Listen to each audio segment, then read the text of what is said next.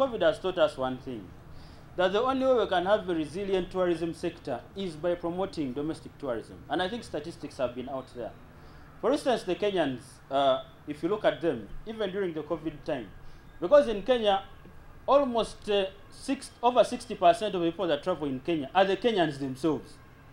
So even when they were affected by COVID and there was no travel, the sector survived. Hotels kept running, business kept normal.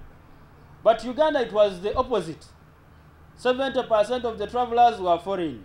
30% were the East Africans. I think the Ugandans contributed 5%. If we remove the students that go to work and the rest.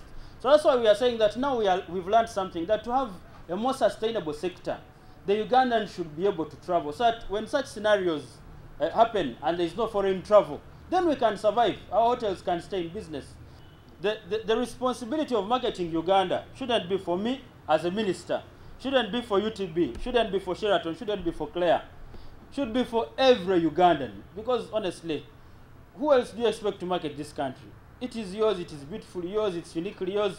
And that's why we keep saying that, please, whenever you travel, take a picture, tweet and share about it so that you can create awareness.